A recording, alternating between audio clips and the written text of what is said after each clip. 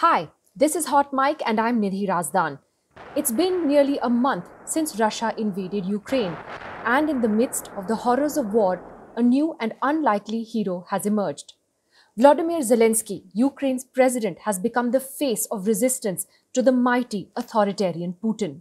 He is the symbol of resolve shown by the people of Ukraine who are fighting a David versus Goliath battle. Zelensky has addressed the US Congress, where he got a standing ovation. Thank you for your support. The British Parliament, where again he got a standing ovation. And European Union MPs in the European Union Parliament.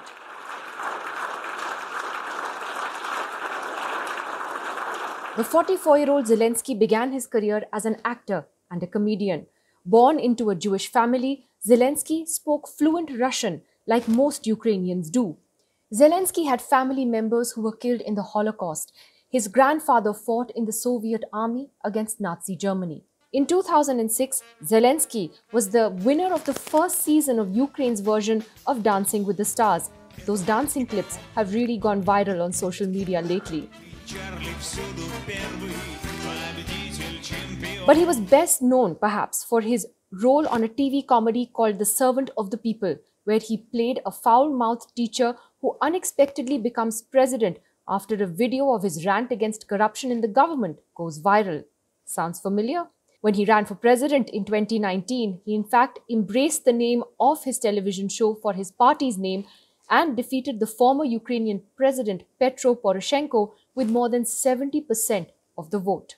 Despite the overwhelming win in the elections, however, many in Europe did not take Zelensky seriously at first. According to a piece in The New Yorker, many European officials initially viewed Zelensky as non-serious and said that the first impressions of him were terrible.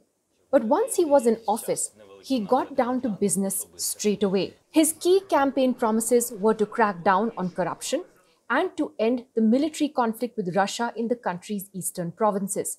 Amongst the first things he did was to remove the immunity that members of parliament in Ukraine enjoyed so that they could be prosecuted in corruption cases.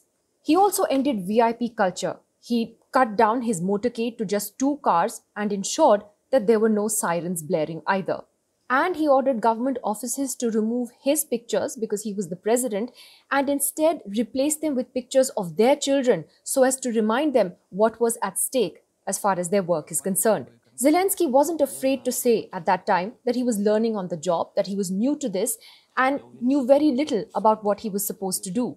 One of the most remarkable things about Zelensky during this conflict has been the fact that he has refused to leave Ukraine and refused to leave his people, even now. It's a big contrast with, for example, what happened in Afghanistan only recently. He has remained steadfastly in the capital Kyiv, rallying the country through videotaped speeches, many of them on the streets with his own cell phone. In his speech before the invasion, Zelensky was seen wearing a suit and a tie. But once the war actually started, he changed into a green military shirt, which he wears even now to address the international community. Pictures have also shown him visiting wounded soldiers in the hospital. Now, all of this comes with great risk because Zelensky would be the prime #1 target for Russian forces who would seek to assassinate him. But he has ventured out of his office and his home despite those risks. His speeches to Western legislatures have made him a folk hero all over the world. In the UK Parliament, for instance, he invoked Shakespeare and the words of Winston Churchill, telling British MPs, "We will not give up and we will not lose. We will fight to the end in the sea, in the air. We will fight for our land, whatever the costs. We will fight in the forests, in the fields, on the shores, in the streets." He got a standing ovation, with Prime Minister Boris Johnson stating that the Ukrainian president had moved the hearts of everybody in this house.